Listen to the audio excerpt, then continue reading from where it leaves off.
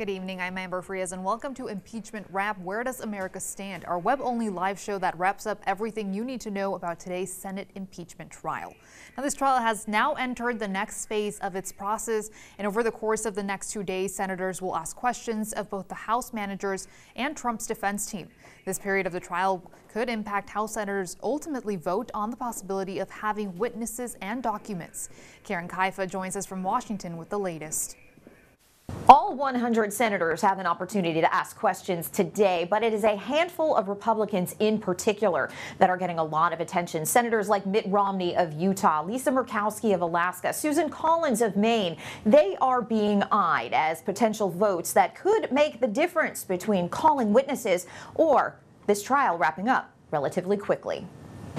A more visible Chief Justice. The Senate will convene. John Roberts, now the voice of senators, as he reads their questions over a 16-hour period. This is a question for the counsel for the president. Senator Feinstein asks the House managers. The senators ask House managers and the president's defense lawyers answering those questions and trying to push their cases.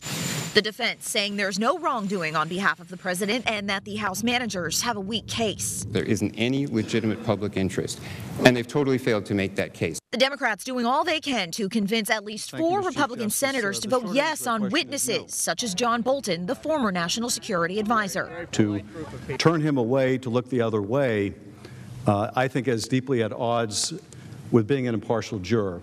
Each answer allowed approximately 5 minutes. To the president's counsel. And the questions coming from one or multiple senators. On my behalf, and also joined by Senators Loeffler, Lee, Kramer, and McSally. But after the 2-day round of questions is finished, the senators and perhaps Roberts will finally have to confront a likely difficult vote on whether to call witnesses. And the timeline that's expected here is questions today and through tomorrow, setting up that debate over the witnesses on Friday. And you can see from the questions the senators have been asking just how they plan to use this question time. Democrats asking a lot of questions that prompt answers that point to the importance of witnesses, while Republicans asking a lot of questions that elicit answers that indicate they want to see this trial wrap up relatively quickly. In Washington, I'm Karen Kaifa. Though it was a question and answer portion of the trial, one topic overshadowed much of the proceedings: witnesses. Senators shared their opinions with the press today. Take a listen. There have been a lot of discussions, but I have no idea how the votes are going to fall.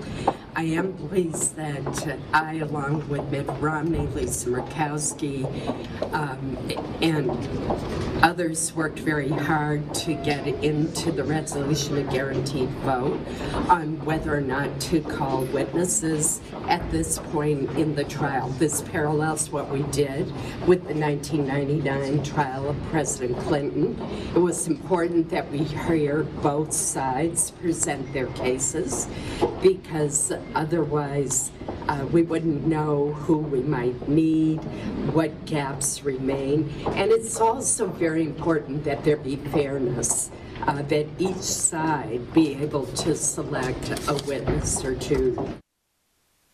I think the questions that you heard today, led off by Susan Collins, is seeking more information that may help us get to the place where there may not be witnesses. But at this point, it's obvious that we don't have the votes yet. The need for witnesses just came out even stronger as you heard the back and forth between the questioners and the managers and the president's counsel. Lead House impeachment manager Adam Schiff continued to explain today why Bolton hasn't been involved in the impeachment process until this portion of the trial, foreseeing lengthy litigation. We asked John Bolton to testify in the House, and he refused. We asked his deputy, Dr. Kupperman, to testify, and he refused. Fortunately, we asked their deputy, Dr. Fiona Hill, to testify, and she did. We asked her deputy, Colonel Vindman, to testify, and he did. But we did seek the testimony of John Bolton as well as Dr. Kupperman, and they refused. When we subpoenaed Dr. Kupperman, he sued us, took us to court. When we raised a subpoena with John Bolton's counsel, the same counsel for Dr. Kupperman, the answer was, Senator, you serve us with a subpoena and we will sue you too. We knew, based on the McGahn litigation, it would take months, if not years, to force John Bolton to come and testify. Meantime, President Trump's defense and counsel are looking at the effects witnesses could have on this trial and those of future presidents. If we get down the road on the witness issues, let's be clear. It should not be. I certainly can't dictate to this body. It should certainly not be, though, that the House managers get John Bolton and the president's lawyers get no witnesses. We would expect if they're going to get witnesses, we will get witnesses, and those witnesses would then, but all of that, just to be clear, changes the nature and scope of the proceedings. They didn't ask for it before. Others claim the choices made in this trial could set a precedent for how all future impeachment trials could operate.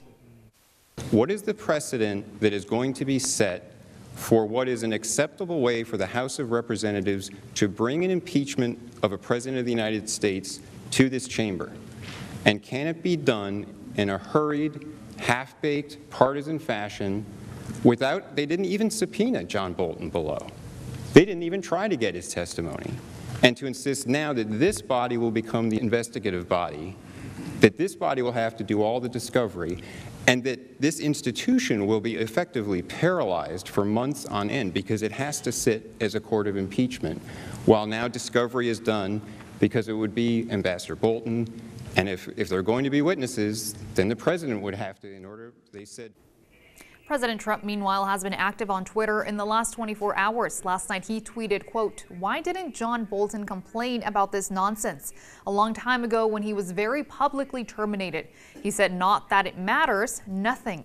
He continued to reference Bolton this morning, tweeting, quote, "For a guy who couldn't get approved for the ambassador to the UN years ago, couldn't get approved for anything since, begged me for a non-Senate approved job, which I gave him despite many saying, 'Don't do it, sir,' takes the job, mistakenly says Libyan model on TV, and many more mistakes of judgment. Gets fired because, frankly, if I listened to him, we would be in World War VI by now."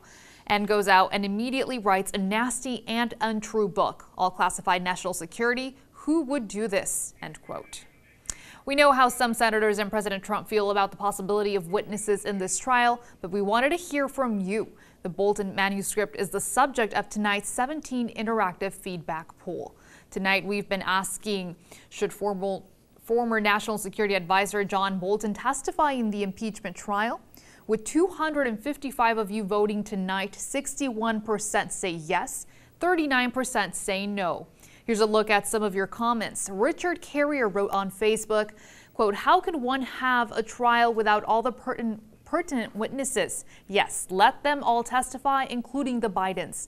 And John Siebler also commented on Facebook, "No, John Bolton should not testify.